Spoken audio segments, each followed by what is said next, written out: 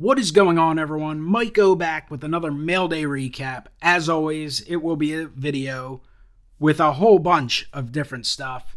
Might be mostly Phillies related, but we're going to have items from the early 1900s to cards that just released in the last week or two.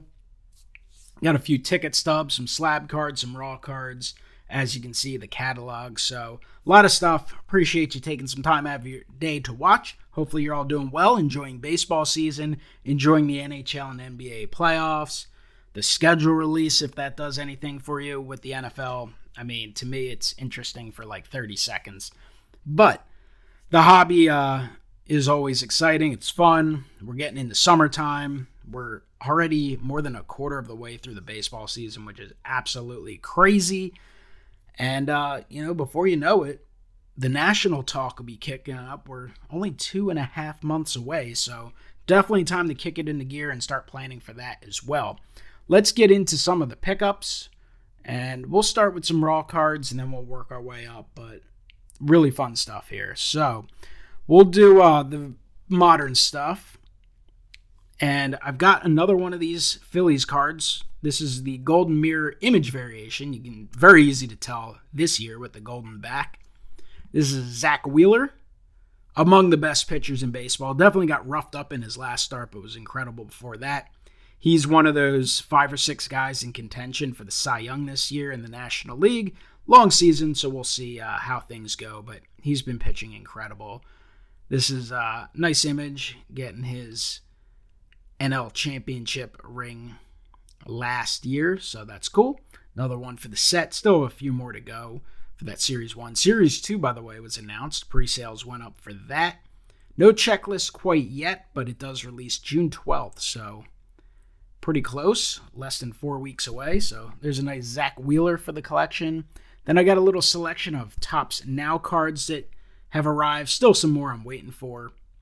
They can pop in anywhere from 10 days to like 3 weeks after they go up for sale. But here's a Ranger Suarez, longest Phillies scoreless inning streak since 2011, who was Cliff Lee.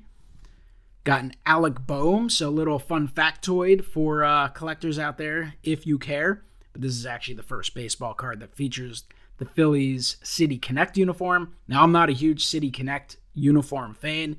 In general, I think the majority of them are fairly ugly. I just like the traditional uniforms. You know, I'm all for changing things up and doing some stuff once in a while. But, I mean, I've gotten used to this uniform for the Phillies. The hat's definitely solid, but I still don't think it doesn't scream to me Phillies. And the uniform just doesn't scream Philadelphia. I mean, I know a lot of people try and spin it that way. A lot of people work for the team and such, but it's a pretty divisive uniform. There are some people who love it. I'd say there's probably like 20%, 15 to 20% that love it. Probably like 20% that hate it. And then that whole middle part are people who I'd say there's like 20% that think it's okay. They're fine with it. It's grown on them. And then there's like 20% that don't like it, and then 20% who probably don't like it but are afraid to say anything. But first card with that, I'm sure we'll see a lot of them in maybe not Series 2, but update and then next year, because Topps seems to love doing it. It's like you don't see a Padres card anymore in their regular uniform. They're all in that City Connect. Here's a Kyle Schwarber. Cracks 250th career home run in multi-home run game. Here's extends scoreless streak to 18 with complete game shutout for Ranger Suarez. That came out before that last one. He actually has a third one that's come out. And then Bryce Harper scores 1,000th run in a 3-home run night. So that's a nice one. And then bonus, you get this bonus with the opening day set. So this is Ranger Suarez. You get it for a complete game shutout, cycle, 3-homer game, and then like no-hitter if it happens, which is obviously unlikely to happen. But Aaron Nola actually had a complete game shutout last week, so there'll be another bonus on the way for people who bought into this set. So I always love to grab these. I mean, they only produce a couple hundred of them, so they're cool additions to the Phillies collection. So that's the Topps Now stuff that came in. We've got let's look at the autographs first, and we'll check out those kind of oddballs. So here's a little autograph lot that came in from my buddy Jason. These are like 5 years in the making. Jason does a lot of autographing. I know he did it a lot pre-COVID. I don't know how much he's been doing it lately. I know things have slowed down. I guess you can still do it, obviously, IP now, but he's out in Arizona where you have spring training, minor league games, stuff like that. So these are some Phillies he had picked up a while ago and shipped them my way. Definitely not the cream of the crop of Phillies history here. You got Andy Ashby, who actually had 2 stints with the Phillies. He was a promising young guy and then ended up getting moved. And then the Phillies re-signed him years later after he had a lot of success in San Diego. That did not go well. He did not pitch very well with the Phillies in that second stint. And probably best remembered for flipping off Veterans Stadium after he got booed off the mound after getting smacked around quite a bit. So perfect for the Phillies collection there. Tommy Joseph, big prospect for the Giants. Phillies acquired him. He was kind of the centerpiece, the main piece, in return for Hunter Pence. Hunter Pence went on to help the Giants win 3 World Series. Tommy Joseph had like 2 or 3 mediocre years with the Phillies. He wasn't terrible, but he was one of those guys that was going to get full-time playing time on a team rebuilding, and a poor team. He was never going to be someone who was part of a huge, really good team. Hit cleanup and stuff like that for the Phillies for a few years. We'll see. There you go. His first season with the Phillies, 21 home runs, hit 250, second year 22 and 240. So he had some power, but obviously not great. Did have a few tops now moments though. Walk-off hit in the 11th, wins it for the Phillies. So cool to have some cards like that. Here's Jorge Alfaro. He was one of the pieces they got back for Cole Hamels when they had shipped him off to Texas, and then they actually flipped him along with prize pitching prospect Sixto Sanchez in the JT Realmuto trade. So, the trade return for Hamels, Alfaro was decent, had some power for the Phils, and then ended up helping net Realmuto, who's obviously been really good for the Phillies. So I'd say that trade worked out. Jamari Baylor, this guy, honestly, don't know much at all about him. He may or may not still be in the system. I'm just not sure. Probably unlikely to ever actually play for the Phillies. Grady Sizemore, obviously fantastic with Cleveland. Part of that huge Bartolo Colon trade. Him, Cliff Lee, a whole bunch of guys were acquired. And then, unfortunately, as you can see, his career, he was really good there for a 4 or 5 year stretch, and then just could not stay healthy, had chronic knee issues, ended up getting a second chance, played with the Phillies over the course of 2 partial seasons, and then career kind of winded down. But definitely a cool one to have in the collection. Kenny Giles. Ken Giles was really good with the Phillies in his brief time there. Phillies flipped him in a trade with Houston to get Vince Velasquez and a few other guys. And, Ken Giles had some success after that point, but then just couldn't stay healthy and kind of faded away a little bit. He was making a comeback this spring training. I don't know if he's still in someone's system. He was with Atlanta at one point. And here's another Tommy Joseph with another walk-off hit. There's a walk-off hit in the 9th in that, I guess it was for military service day uniform. And then this one here is actually from Topps Heritage Mini, and this was actually a pull.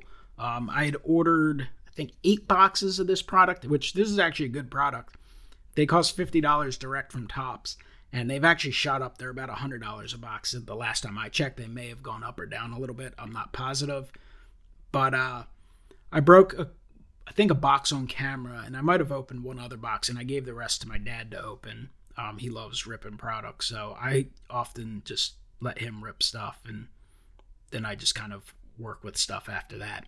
And he pulled this, so it was pretty cool. Steve Carlton, not, a high dollar autograph pull, not because he wasn't great. Some people might not realize, newer collectors, people who don't know a ton about baseball history, but among the best left-handers, if not the greatest left-hander of all time. And, just had a sensational career, Hall of Famer, but he has been signing a lot of stuff for a long time. He definitely didn't make the money that the guys nowadays make.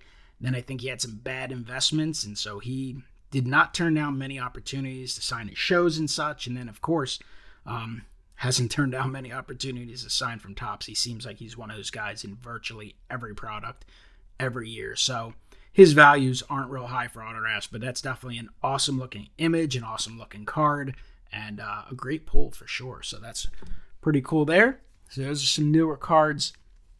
Just a couple oddballs I picked up off eBay in a group. This Ashburn, I mean, I already have a copy of this, but every now and then I'll pick them up. This is a 1977 TCMA. I just love that design. I think it's just a really clean, nice, classic look. You know, it's TCMA, so they're never high value cards or anything, but it's not all about value. It's about what you like, what's aesthetically pleasing, players, teams you collect. I like to add a little bit of all of it. So that's just a beautiful card there. So I picked that one up because I think there was like some percentage off or free shipping or something. I picked up this Kurt Simmons, which is a 1987 TCMA, baseball's greatest teams, the 1950 Phillies. So that's cool. Don't really love the centering on that. This is a guy who used stock images. So a little disappointing on that, but not the end of the world. And then, honestly, don't know a lot about this guy at all, but it's a 1945 play ball from TCMA 1983. So pretty neat. So I picked that one up. And then I was actually supposed to get a Richie Allen in the order too, and the guy like ran out of them or something. But I bought the Kellogg's Von Hayes. And again, used stocked images, but he described it as like near mint or something. And then it came with this huge crease, and I was like, and I'm not one to usually complain about the condition and such. If it, you know, sometimes I'll just pick up another or something, but for that, I was like, dude, like, this thing's a little ugly, you know. Do you have another one? Like, I don't even care, I'll buy it or whatever. And he sent me another one. This one's way cleaner, looks way better. So definitely happy with that. Never go wrong with picking up a Von Hayes for the collection. And a Keller's Butter Von Hayes, you know, even better. So cool, fun addition to the collection there with the Von Hayes. Honestly, that one will probably end up going off for grading just because it's cool to get cards slabbed, though. Yeah, that'll be a tall boy, so that's not bad. That's same pricing. All right, other stuff. We got some slabs. We got some ticket stubs. As you can see, standard catalog of vintage baseball cards. This is 5th edition. I think they put out 6 editions. This is the newest one I could find. Picked that one up because I was watching a video from Dave, Blue Jacket 66, and he was talking about it, and I was like, why don't I have one of these? And it's, you know, I haven't had a lot of time to go through it, but I mean, it kind of serves as a price guide. I mean, this is probably like 10 years old, so most of the prices are probably somewhat, I'm sure some of the high-end stuff has gone up quite a bit, but some of the other stuff. But it's not just that, just to kind of see different sets or get ideas or be able to kind of look things up and gain some knowledge. So, Dave, thanks for the suggestion on that. Happy to pick that up. Let's look at some SGC slabs and some ticket stubs. We'll start with the first ticket stub. Here's a football ticket stub. Steelers, 49ers, 28. Steelers, 24. October 14th, 1951. Got a Beckett VG3. Didn't really care about the grade. Just, I got these done because Beckett had a sale, and I was sending in some other stuff. So I said, what the hell? Let me send in these tickets that I had picked up. I think that's pretty cool. I doubt this ticket has a ton of value, but pretty neat there. I forget. I remember looking up a while ago. I think I printed off box scores. I want to say there was at least one Hall of Famer that participated in the game, but I don't think they did a lot. And then the other one that just came in from Beckett. And the reason I used Beckett is because it was substantially cheaper. Obviously, I understand PSA has the top value and all that, but, you know, sometimes you don't want to spend too much and you don't want to wait for eternity. But this is World Series Game 4 from October 4th, 1942. Cardinals-Yankees. Cardinals won 9-6. That put them up in the series 3-1. This got an EX Mint 6. So 6 is not too bad there. Yankee Stadium. Now, 42 tickets. I mean, I'm sure this ticket in that condition should be worth a couple $100, I'd imagine. I don't know specifically offhand, but it's not as high in demand because it's not a Yankees win. If it was a Yankees winning World Series ticket from a year they won the World Series, it would be a little more in demand for sure. And this wasn't really as star-studded of a World Series as some of the others. The Cardinals had Stan Musial, who in this game had a couple hits and an RBI. So obviously he's a big-time Hall of Famer, and I think Enos Slaughter was playing as well. Yankees-wise, though, not really one of their super star-studded World Series. Phil Rizzuto was leading off, and then DiMaggio. I think this was his last World Series. In this game, he was hitless, though, so still cool. Definitely neat to pick up. I mean, those will both be put up for sale, but they're the types of items that I put up for sale, and if they sell, great, and if they don't, they don't. Like, they're not things I bought just to, for that immediate flip. All right, some graded cards from SGC. This is a 2012 Topps Allen and Ginter, Bryce Harper Mini Gold Border, rookie parallel, 8.5 near mint plus. This came back in the last SGC order. It was actually a crossover from one of the pretend companies, GMA. It was actually a GMA 9. I kind of thought it would probably go down a little bit, which is fine. I wanted it in the SGC holder. Last time it came back, it actually did not say gold border. It was technically mislabeled, so I sent it back with my most recent order, which should be coming in just a few days. This came back early, though, so happy to get that fixed. SGC customer service, as always, doing a very solid job, so happy about that. Then this one I picked up for the collection. I got this one dirt cheap. Basically paid for shipping. The card would cost nothing. I think I won it at 99 cents. Obviously, I had to pay like $5 shipping, but that's fine. If I saw this in a $5 box at a card show, I would have picked it up. 2002 Topps Post Serial, Scott Rowland. So a cool little odd one there from Post. Topps, 14 of 30. In an 8, so not a great grade, but that's fine. I mean, what's the difference if this is an 8 or 10? Would I prefer it in a 9 or 9.5? Sure, but it's not really the end of the world. It's, not an expensive card regardless. So cool addition to the Phillies collection. And then these are cards that I picked up. This one I'm kind of frustrated because it came with a scratch in the case, which was not photoed. But this is a 1950 Drake's Eddie Waitkiss in a 2. And I actually have both of these, so I just sometimes pick these up second time, and then I'll kind of compare them with my other copies and move one of them. This is a 1950 Drake's Dick Sisler. Just love these cards. They're super cool. So a 2 and a 1.5. And then pick these up. Very nice grades for 64 top stand-ups. Ray Culp in a 6.5 and Jack Bulchum in a 6.5. And honestly, I don't remember offhand which of these I have. I probably have both of them in lower grades. I know they made Callison as well. I love the top stand-up, so they're the types of cards when I see them, I'll actually pick them up, or I'll at least toss bids. And I thought I won these at great prices considering the grade. So those are the slabs, and then the final pickup to show off, and we'll see how well you can see it on screen, is a larger item. It is slabbed by PSA. Won this one of the recent auctions. I think this was an REA. It's a 1909. Give me a second. Gonna have to hand hold this camera after it bends down a little bit. There we go. 1909 to 13 M101 Sporting News, Charles S. Dewin. It's a supplement, and it's a PSA 1. Who cares about the grade? It's freaking 120 years old. Supplement to the Sporting News, St. Louis, September 22nd, 1910. Great image. Got that catcher's mitt. Super, super cool. There you can see Dewin, Philadelphia National League. And I think the front looks great. I mean, there's a little mark there. There's definitely some little bends, but like, whatever. The back definitely has some defects, but it's a blank back. So what is the difference? But definitely happy to get that sucker in.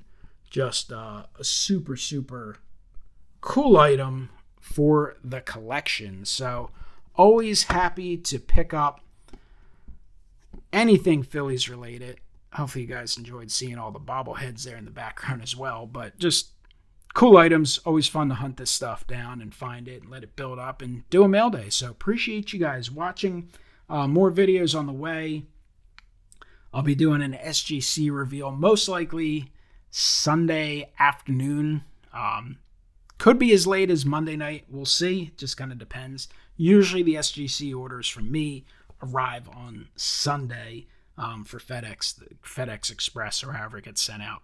Get shipped on Friday and they come Sunday. So look forward to that reveal. A lot of fun stuff in there as always with them. And then Topps Chrome Platinum Anniversary next week. Fun product to break. And then Series 2 a few weeks after that. Appreciate you guys watching. And I will talk to you next time. Have a great one.